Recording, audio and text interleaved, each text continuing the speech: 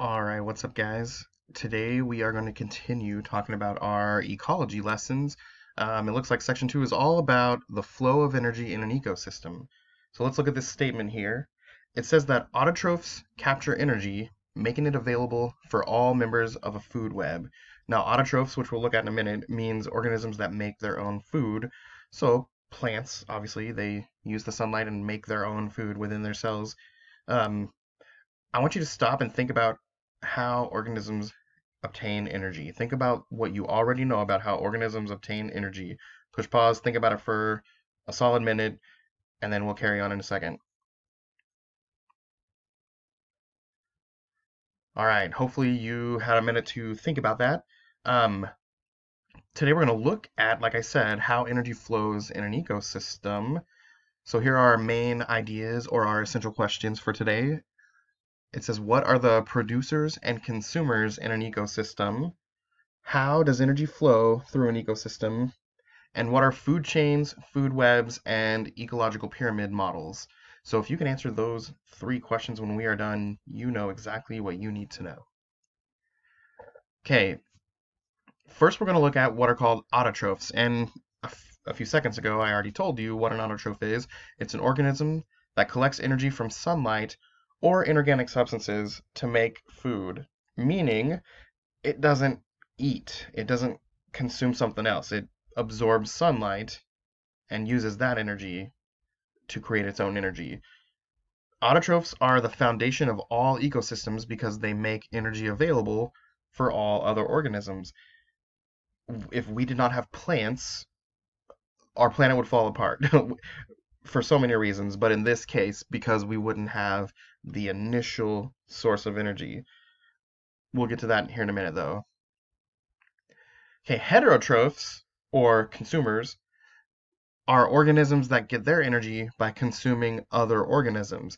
So an autotroph makes its own food from sunlight. Heterotrophs eat other things. They either eat autotrophs or they eat other heterotrophs that eat autotrophs, and so on and so on and so on. So you might be thinking, "Oh man, I never eat vegetables. I hate salad. I hate plants. I hate lettuce." But in a roundabout way, you are still getting that autotroph energy because if you eat, let's say, a hamburger, the cow that hamburger came from ate plants, and the plants made its own energy from the sun because it's an autotroph. So indirectly, you still got that same energy. Okay, let's look at these words here. We have herbivore, carnivore, omnivore, and detritivore. These are the four types of heterotrophs. Herbivores eat only plants. Carnivores only eat animals. Omnivores eat both plants and animals. And then you have a detritivore, which eats fragments of dead matter. So think fungus and just nasty stuff that eats decaying, dead, rotted things. That's what a detritivore is. And then, of course, you have me over here during this quarantine. I'm an omnivore because I just can't stop snacking on these snacks, but I'm going to keep on going without talking too much about that. But you know what I'm talking about. Okay, models of energy flow. Okay, so we have a few ways that we look at the way that energy flows through a system. We have food chains and food webs, and these are the models that we use to show how energy flows through the ecosystem. Each step in a food chain or a food web is called a trophic level. So we kind of start at the lowest trophic level and keep moving our way up. We'll see that in a second. Organisms at each level get their energy from the trophic level that you will find below them. So if our example is we have grass, and grass is at the lowest trophic level, and then let's say we look at, I don't know, a cow that's out at pasture eating the grass. The trophic level below the cow is the level where the grass is, so it's getting its energy from the trophic level below it. Now, food chains are really simple compared to food webs. We'll get into those in a second. But a food chain is a simple model that shows how energy flows through an ecosystem. We're going to start in this picture here. We start with a plant, which is its own producer. It's an autotroph. It makes its own food. It gets consumed by this grasshopper. The grasshopper gets consumed by this mouse.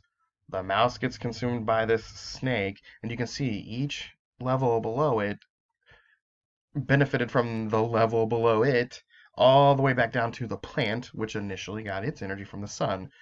So that's how we might say we still get energy from the sun, even if we're not eating plants directly. We're still getting that energy from the sun.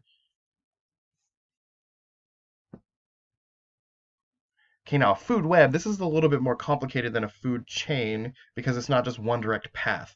It intersects all those paths that a food chain has into one big web. Think of a spider web and how a spider web looks, all these different branches that branch out to connect. So a food web is a model representing the many interconnected food chains and pathways in which energy flows through a group of organisms. Over here, we can see, let's find a plant on this picture. Okay, we have this prickly pear cactus, which is eaten by this tortoise. The prickly pear cactus, its energy flows into the tortoise. We have, I don't know, this kangaroo rat, which is a seed eater, so that means it ate some seeds, so the energy went from the seed to the rat. This coyote, which is a carnivore, eats the rat, so the energy now goes from the rat to the coyote. One thing I'll note for you, on a food chain or a food web, the arrow always points in the direction that the energy is flowing. It doesn't point from the thing that's eating to the thing that it's going to eat. It points in the direction where the energy flows. So that's why if we look at this cactus and it's eaten by this tortoise, the arrow goes from the cactus to the tortoise because the energy is represented by the arrow. The arrow shows the direction the energy goes. If we go back to this last picture, the energy goes from the plant to the grasshopper, from the grasshopper to the mouse, from the mouse to the snake. So that's just a little hint to help you read a food chain or a food web. The arrow points the direction that the energy flows. Okay, now we also have what are called ecological pyramids. An ecological pyramid is a diagram that shows the relative amounts of energy, biomass, or numbers of organisms at each trophic level. So those trophic levels we talked about, these are little visual representations that shows you what organisms are going to be found in each trophic level. And then again, biomass, which we've discussed a little bit in the past, biomass is the total mass of living matter at each trophic level. If we look at this pyramid of energy, we can see that we have producers on the bottom, primary consumers right after that, secondary consumers after that. Primary consumers, that just means it's animals that eat the plants. They only are going to eat those plants. Now, a secondary consumer, it might eat those plants, but it's definitely going to eat the animals that first ate those plants. And it's the same throughout all these pyramids. Just keep in mind that it shows how much energy, biomass, and amount of organisms are in each trophic level. That's what you need to know about an ecological pyramid. All right, and that's it. Pretty simple, short lesson for today.